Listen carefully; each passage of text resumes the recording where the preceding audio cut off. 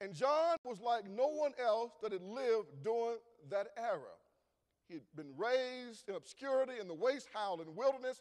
He catapults on the scene, and John confronts the most powerful man in the land, Herod, over Herod's infidelity and immorality. Herod had had his brother Philip killed, and he had took his brother Philip's wife to be his wife. And no one said anything about it. No one said a single thing about it. John walks up to the palace. He raps on the door. He asks for a hearing with the king, and he looks the king square in the eye, and he says to the king, "King, God is not pleased. It is not right for you to have your brother Philip's wife. God is not pleased with that." I shared with you on last week this scene from Robin Hood. Y'all need to go see Robin Hood. This is a good movie, man. I'm giving my endorsement of Robin in the Hood. But I share with you again, it was a powerful scene. It was riveted in my mind when King Richard, the Lionhearted, he's looking for a righteous man. He's looking for a courageous man. He can't find one in all of his army, even though he loved and revered by all of his soldiers.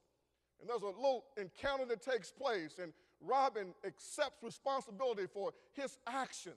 And so the king says, "Ha, I found an honorable man." And so the king asks Robin, he says, "Am I blessed? Is God pleased with my crusades?"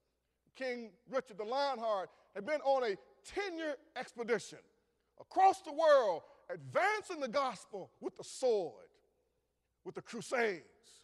And they'd been killing and slaughtering Muslims and forcing Muslims to repent and submit to the authority of Christ. So now Richard's on his way back home, and he wants to be received as a hero. And he wants to be anointed as this man of God who's advanced the gospel with the sword. So Richard asks Robin, he says, "Is God pleased? Am I blessed?"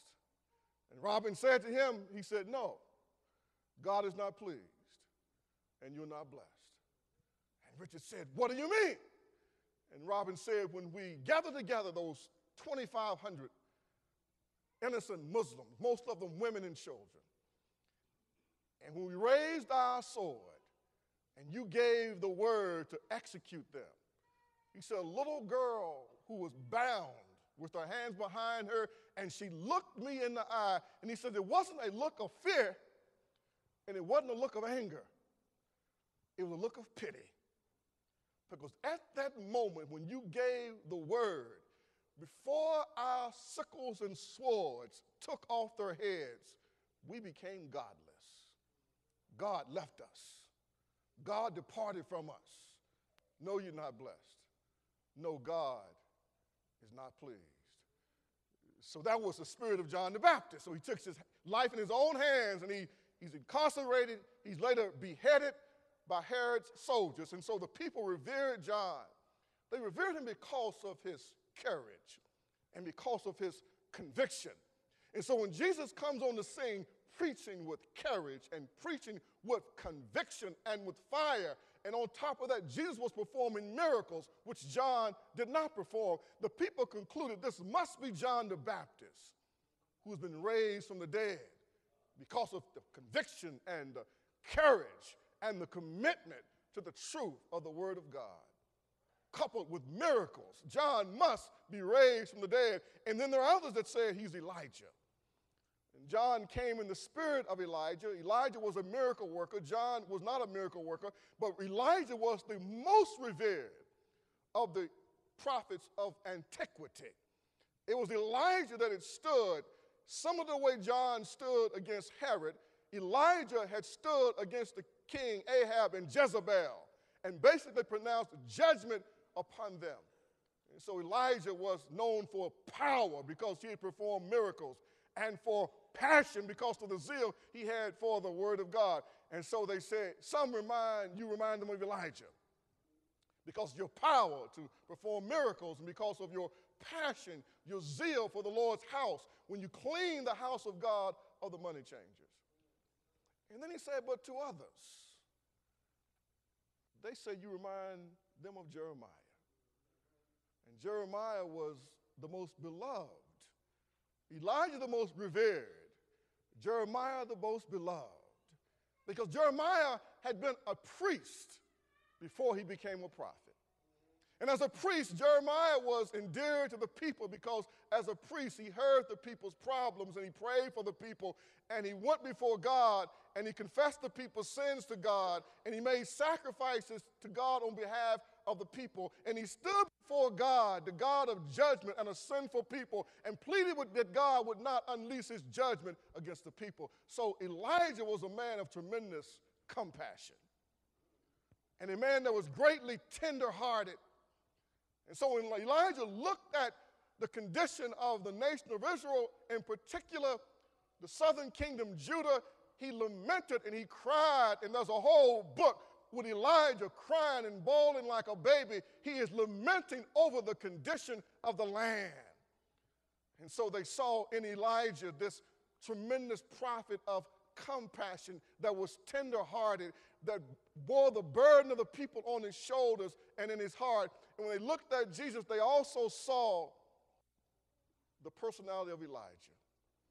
You see this incredible trilogy of personalities that Christ represented. He had the fire of John the Baptist, the courage of John the Baptist, the commitment of John the Baptist. He had the power of Elijah, and he had the principled conviction of Elijah, but it was also mingled and it was dispersed with the compassion of Jeremiah. So it should be in the church. If we're not careful, we'll become a bunch of doctrinal and theological hardheads. If we're not careful, we become so insensitive to the plight and to the pain and to the pathology of hurting people. People who've been overtaken in a fault, as the Bible says in Galatians 6. Brothers, you which are spiritual, if you see one overtaken in a fault, if you see one caught up in sin, you which are spiritual, you go with tenderness and you restore such a one, lest you find you yourself are also tempted, Paul writes in Galatians 6. And Jesus writes, he says, before you try to get the speck out of your brother's eye, get the 2x4, get the beam out of your own eye. You can't see clearly because taking something out of somebody's eye is delicate surgery. It's a delicate operation. So you got to have clear spiritual 20/20 vision. You must know your own weakness, your own sin, your own foibles before you try to stand in judgment of someone else. He says, so be kind to one another, tenderhearted, forgiving one another, even as God, for Christ's sake, has forgiven you. May God grant us here at the Grace Bible Church a spirit of forgiveness. We've had strained relationships. We've had hurt feelings. We've had misunderstandings. But the only way we move forward is that God grant us a spirit of repentance and a spirit of forgiveness. Some of us need to repent. Others of us need to forgive. And some of us need to repent and forgive. And in doing so, God can bring about healing. He really can bring about healing. And so in Jesus, they saw this bruised reed, this man of sorrow that Isaiah writes about in Isaiah chapter 53. A man of sorrow. He was acquainted with grief. Jesus knew the pain of grief. We see that in John chapter 11, verse 25, when he stands before the tomb of his friend Lazarus. Lazarus, whom he knew that he would raise from the dead, but he allowed himself to be trapped in a moment in time.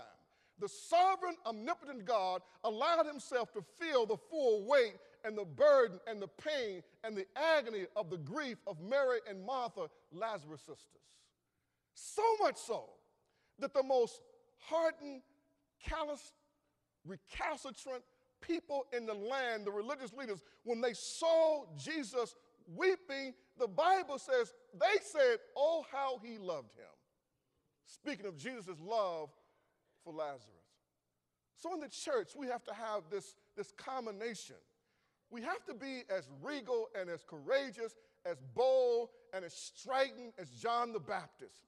We got to exude power and undaunted courage to where we would take a water pistol and assault the very gates of hell with it in the name of God. We can show absolutely no fear when dealing with people.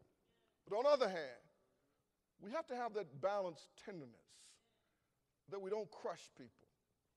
We don't break people's spirit. We don't break the spirit of children because they have failed. We give them hope. The repentance and forgiveness is available to them. That's what